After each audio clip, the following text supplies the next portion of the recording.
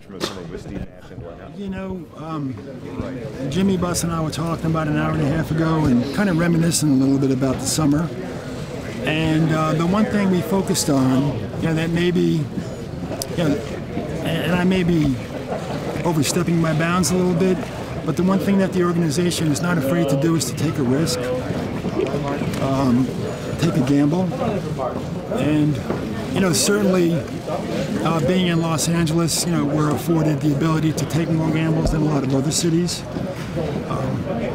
We have a great city to sell and a great reputation, a great heritage, and that's a plus. But I think we're fortunate to have ownership that's not afraid to roll the dice.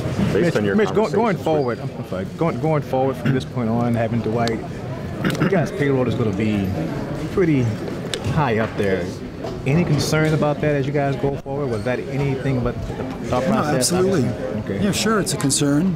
And if you're familiar with the collective bargaining agreement, there have been some significant changes, made, for teams that exceed certain thresholds.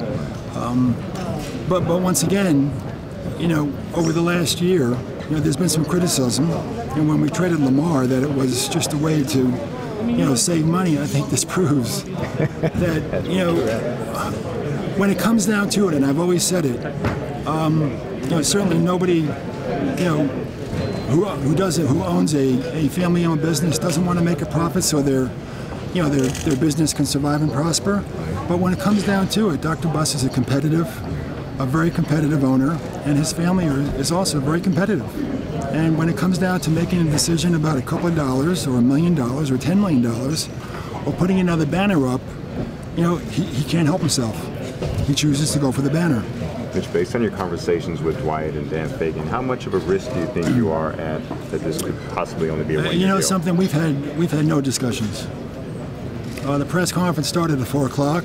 They came into my office about 3:45, and I had a little private chat with Dwight that maybe lasted 4 or 5 minutes, and that was it. So no point, even during the trade negotiations, there was nothing to gauge his interest in staying long-term? In fact, our decision was really independent of anything you may have read, about what maybe his desires were or weren't. Our feeling was no matter what anybody says, let's just get him to Los Angeles, and we'll take our chances. The thought process with that sort of winning sort of takes care of things like that. Excuse me? It's a thought process a little bit with, winning. It's a little bit of everything I talked about. Yeah. It's the organization, ownership, the city of Los Angeles, our ability to win games, surrounding Dwight with players that'll make it easier for him, to play the game, and not have to burden, a load that's maybe not fair. Right. What did you know about Dwight before he got here, and what do you know about him now? Just in that 4-minute time you met with him I'm not one-on-one? even sure we met prior to today. Okay. We may have crossed paths at one time and said hello, which is not unusual. When you're at an All-Star game, it's not really conductive to walk past somebody and have a 10-minute conversation. There's just too much going on. So really, the only information you get is information you gather from people who know him. Okay.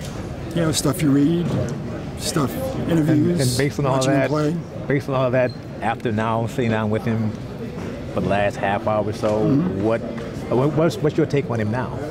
I mean, obviously, I don't think he's any different than what I expected. Okay. To be honest with you, going into something like this, you don't know what to expect.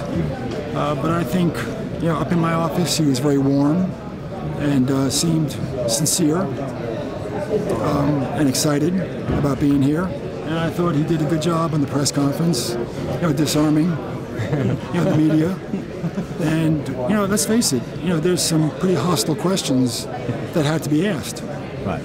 And I know it's the job, too, and he knows it. And, I think he handled it well.